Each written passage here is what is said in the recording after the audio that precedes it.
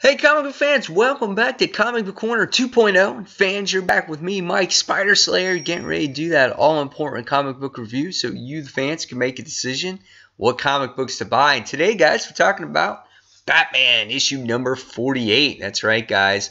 One issue away from seeing Batman make his return, because that's been the speculation for a while now.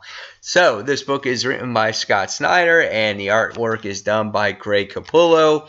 And the artwork is always well done within this series. Greg Capullo's artwork is gorgeous. I love the details, the character's eyes.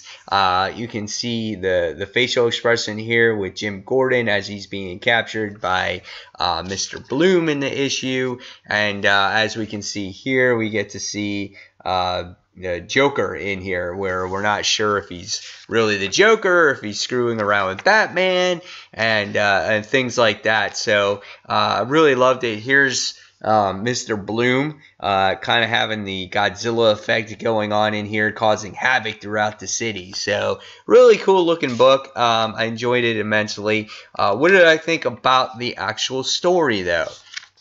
Alright, so first things first, we're going to recap it, and we see Bruce and we know who is the Joker on the bench. And what this book does a really good job with is you're trying to figure out if the Joker is really sane or if he has amnesia just like Bruce Wayne does. And now at this point, Bruce is kind of gathering his thoughts, realizing who he was in the past.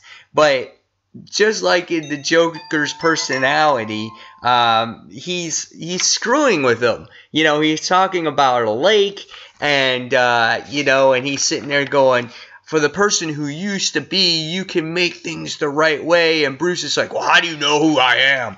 You know, and he sits there and he points out a gun, and he sits there and he explains this whole story to Bruce, how he was going to possibly kill himself and how this bench made him a sane person. And it just Greg Capullo, Scott Snyder did a great job at trying to get the reader to figure out if this is a sane Joker or if this is the Joker that we've always known.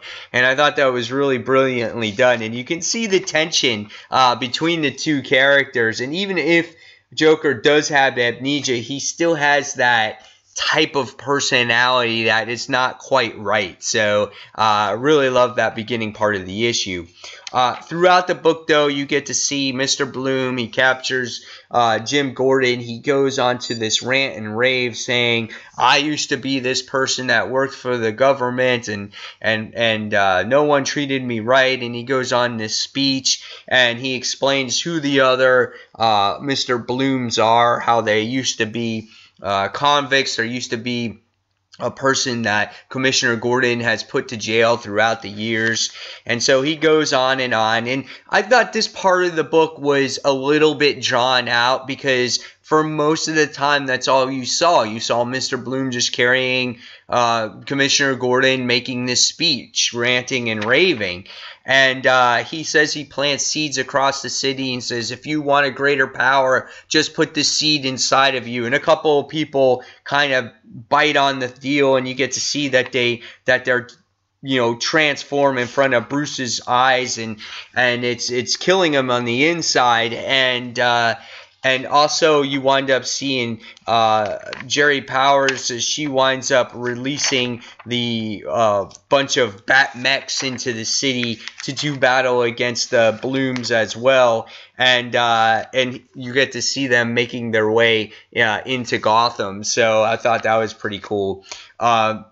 Alfred, at the end of the issue, he's just sitting there going, he's watching the broadcast, and he hears this big bang. It's like, bang, bang, bang. He's like, no, no, and he starts freaking out. And the next thing you wind up seeing is you see Bruce Wayne, and he sits there and he goes, take me to my cave.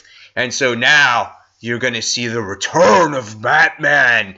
And will he have all his reflexes, or will he remember everything that he was when he was Batman? Or is he still kind of a little bit out of it? So I'm not too sure, but that was a cool issue. I mean, Was it a little bit drawn out with the Mr. Bloom moments? Yes. The moments that I appreciated out of this book was the whole Bruce Wayne and Joker moments. Those moments were really well done in the book. And then I like the ending, obviously, where you know that you're going to see Batman make his return in the next issue. How this all ends, I don't know. Will Commissioner Gordon live? Yeah, probably. That's probably the obvious thing. But it'll be great to see Batman make his return in these pages again. However, as far as I know, Scott Snyder and Greg Capullo will no longer be on this book, so who will fill in for them? That is the question. So, guys, in the comments below, tell me what you thought of this book. I gave it probably a 4 out of 5 stars. It was a good book. However, it wasn't great in moments. So, I really, overall, though, enjoyed the book, and I definitely recommend you to read this issue. So, again, guys, as always, thank you for watching Comic Book Corner 2.0, and until that next comic book review, you guys can check out Comic Book Corner Old School, and you can also check out my group channel, Comic Frontline, and I'll see you on that next review. So, fans, thanks for watching, and take care. See you soon. Bye.